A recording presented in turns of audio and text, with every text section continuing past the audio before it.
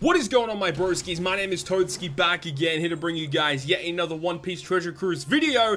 As you can see on screen, Legend Cracker is about to arrive on One Piece Treasure Cruise Global, which is exciting. I am super excited for Legend Cracker. He's honestly one of my most anticipated legends to come out in this game. He is really powerful. I will actually go ahead and talk about him in this video as well. But before I talk about the unit itself, we have to address the actual Sugo-Fest. Now, a lot of people on the Discord server have already discussed this already. This is probably one of the worst treasure map Sugo-Fests we've ever had, just in terms of the structure itself, and you guys will understand that as we go through it in this video. But we can see here the treasure map Sugo-Fest debuts on the 12th of August, and part 2 will start on the 15th of August. So we can safely assume at this point that the 15th of August will be the beginning of the treasure map versus Smoothie and Oven. Smoothie and Oven have already been input into the voyage log, so we already know that they are indeed coming, which is good to see. But anyways, we have Legend Cracker here. There is 2 new rare recruits along with Cracker as well. There's a new Jinbei and a new Pound unit. Both of these characters are treasure map point booster characters along with Cracker. I believe Cracker will be the highest point booster in this treasure map. But let's talk about the Sugo-Fest structure, because that is the reason why a lot of people are in an uproar right now about this Sugo-Fest, because it's just...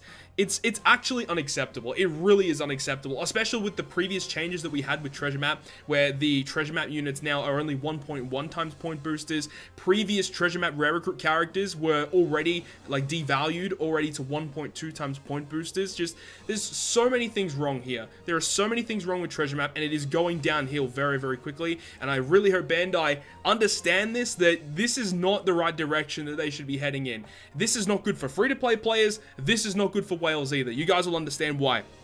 So Jinbei and Pounder here, when you pull them, they come with max level, max special, max sockets. Already knew that, which is great. It is going to be obviously gold only Sugo-Fest, gold or higher Sugo-Fest. If you do pull Jinbei and Pound, you can actually sell them at the Rayleigh shop for more points now, which... okay, they didn't need to do that. That's not the right direction they should be heading in whatsoever. They should definitely do other things compared to this. I mean, if you do get a lot of dupes of the character, you can feed them to Rayleigh shop, which it's fine. It's fine, but it's like, it's not an update that everyone really wanted.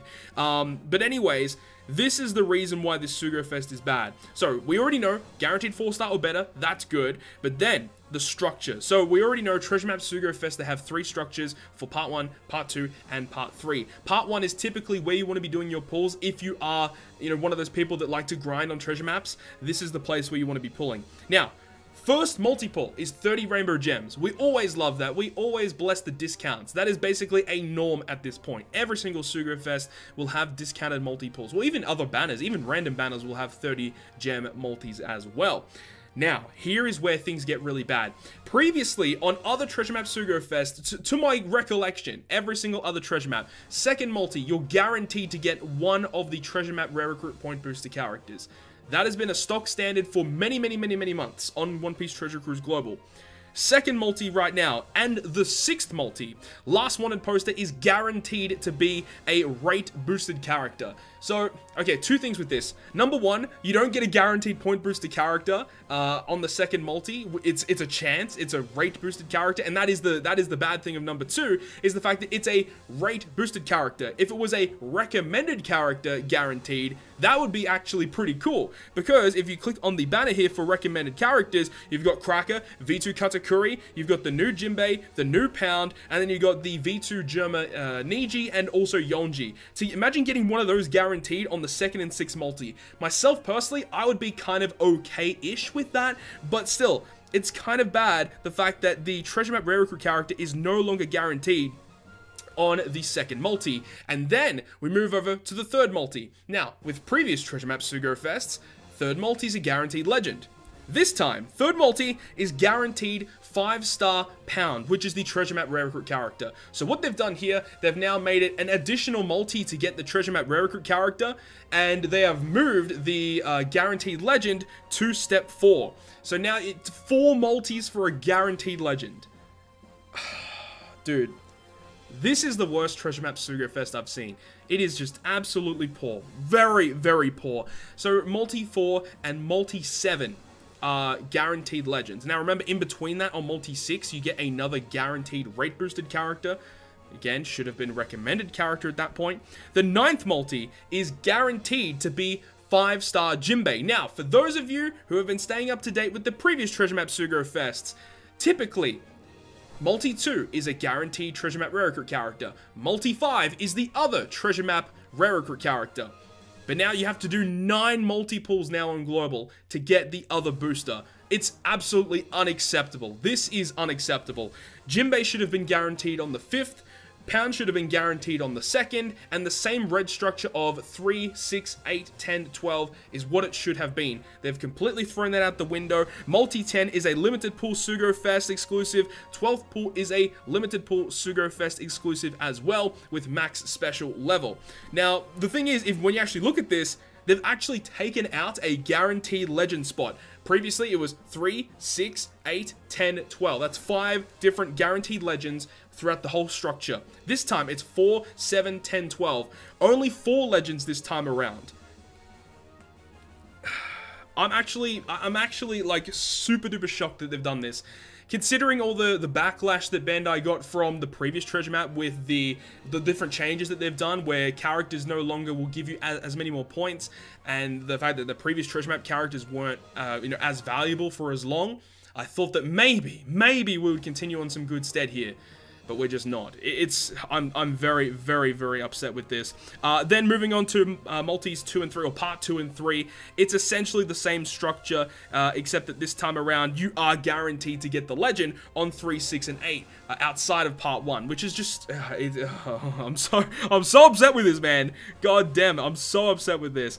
But anyways, in terms of the limited pool legends, which gives us a hint as to the rate boosted characters for part 1, obviously Cracker is here. You have V2 Katakuri, Charlotte, Lin, V2 Sanji, Soul King Brook, and Gear 4 Luffy. A pretty good array of characters rate boosted for part 1. Part 2, you've got Cracker, you have Sanji and Judge dual units, Whitebeard and Marco dual unit, Sabo, which I believe is the Dex Sabo, Luffy and Ace, and version 1 Katakuri. And then for part 3, you've got Cracker, Sulong Carrot, Quick Whitebeard, Dogstorm and Cat Viper, Jack, and V2 Jinbei.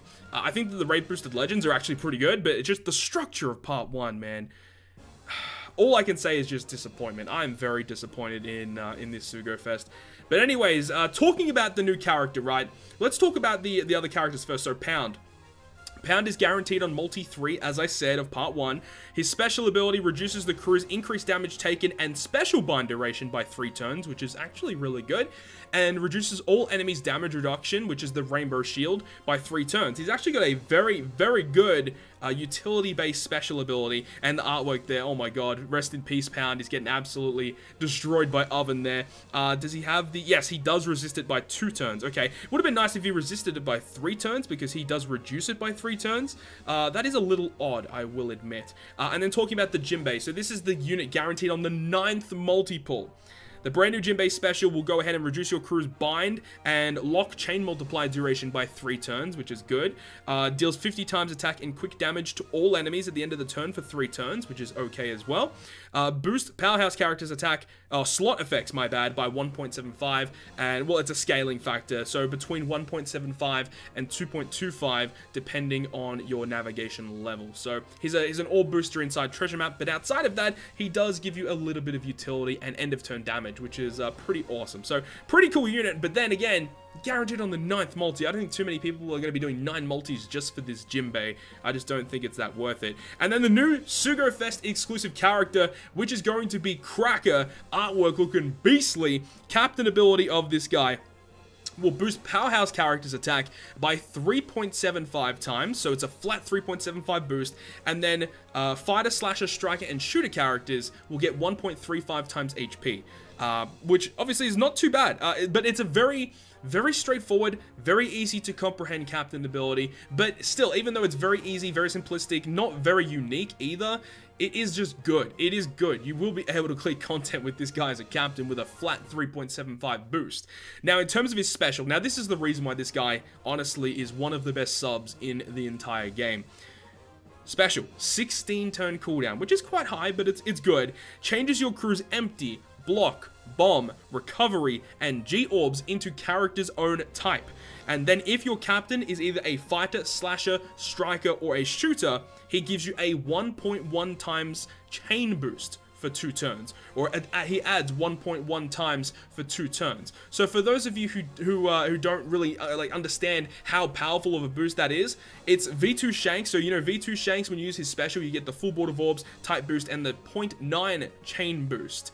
This guy's a 1.1 times chain boost, and it's for 2 turns. For 2 turns! And then on top of that, so that was only if your captain is fighter, slasher, shooter, striker. Now, if your captain is Free Spirit Driven, Powerhouse, or Cerebral, you get a 1.75 times color affinity for 2 turns for those 4 classes: Free Spirit Driven, Cerebral, Powerhouse. He does so many things. He is just going to be a very, very useful character to have on so many different teams. Namely, V2 Katakuri is going to be amazing with this guy. You can use him on a Sanji and Judge team. You can use him with Snake Man. There's so many options for this guy. It's so good. He is so powerful. He does have 2 crewmate abilities. This one's going to reduce character special charge time by 1 turn every time another Powerhouse or Slasher character uses a special, which is great considering his cooldown is reasonably high. You're getting that Sailor ability to just continuously lower his own cooldown is always going to be very, very key. And his other one will boost Powerhouse and Slash's base stats by 100, which is very, very good as well. Now, another key thing I want to talk about with Legend Cracker is his support ability, which supports Katakuri and Smoothie specifically. But when you have it at level 5, once per quest, when your crew is inflicted with decreased chain multiplier growth rate or lock chain multiplier, he will go ahead and reduce it by 3 turns and then add 0.7 to your combo for 1 turn. Like, what? He's such a good utility-based unit. Like, this guy's phenomenal. He is so good. The fact that you can go ahead and attach him to a character, and whenever you're inflicted with the really annoying chain debuffs, gets rid of 3 turns of it, and then add your own one on top of it. And it's a 0.7 chain boost as well. I believe Quick Whitebeard is also a 0.7 chain boost as well. So you guys can understand just how useful that is. What is the scaling factor of it? So it starts at 0.3, goes to 0.4, 0.4, 0.5, and then 0.7, as well as the utility will obviously get better over time as well. So Legend Cracker, dude, I am very, very much looking forward to potentially getting Legend Cracker sometime in the future because he is really, really good. But it is just such a goddamn shame that he is on a Sugo-Fest that really is very, very poor. Now, for those of you out there who are considering pulling on a Treasure Map Sugo-Fest, you really shouldn't be pulling on Treasure Map Sugo-Fest unless if you are a player that likes to spend cash on this game, of course, like most other Treasure Map Sugo-Fests. But even if you're one of those people that spends money on this game, I don't know, with the structure of this Sugo-Fest, you have to be extremely, extremely lucky to be content with your pulls with this specific Sugo-Fest, man. I just really wish that Bandai would have fixed this one up because they are definitely heading in the wrong direction. I hope that the boosted list for this treasure map is going to be better than what it was last treasure map. I hope that they do realize the complaints that the community has had, and they make some swift changes because this is just unacceptable. But anyways, I hope you guys enjoyed the video. I hope you guys are excited for Legend Cracker as much as I am. And if you guys are, make sure to smack the like button. And if you want to stay up to date with all the content I post, including more One Piece Treasure Cruise content, make sure to hit the subscribe button down below. But other than that, guys, I'll see you guys within the next video.